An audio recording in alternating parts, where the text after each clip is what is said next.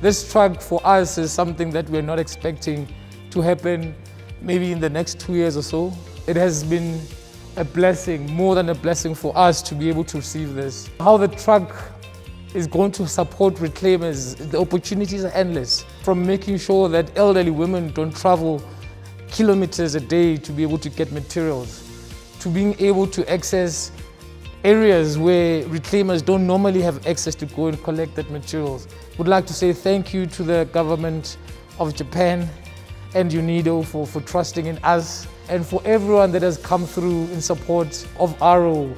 Whether we're receiving a truck or we're receiving meal, your presence and your support is really appreciated. This is a game-changing moment for reclaimer integration in South Africa.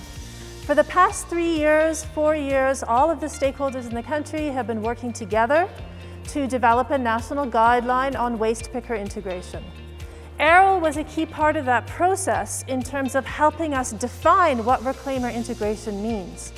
And through their own initiatives, now strengthened by UNIDO and Japan, they are leading the way in the implementation of reclaimer integration. Reclaimers have been doing this, finding trucks, finding resources. And so where many projects that support reclaimers, but also because of the way that this UNIDO program is designed. The main focus of the program is on creating alternatives to plastics. But UNIDO had the foresight to realize that reclaimers are central to the plastics economy.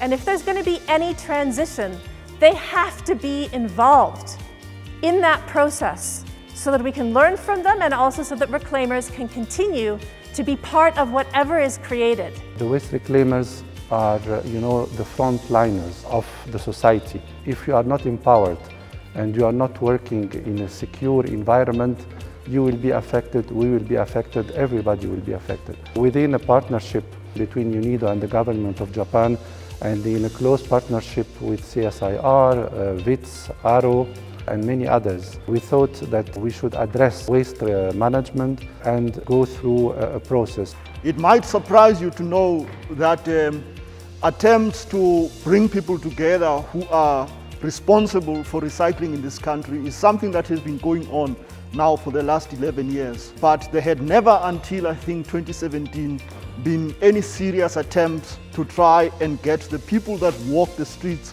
of Johannesburg basically collecting recyclables, other than the ones that basically work in the landfill sites. So ARO is the first organization that made it possible.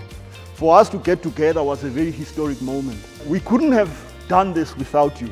And this is the spirit that we want to embrace. We believe in experimentation and pioneers in trying things out. Failing, sometimes succeeding, but at all times we learn lessons. So thank you very much to everyone.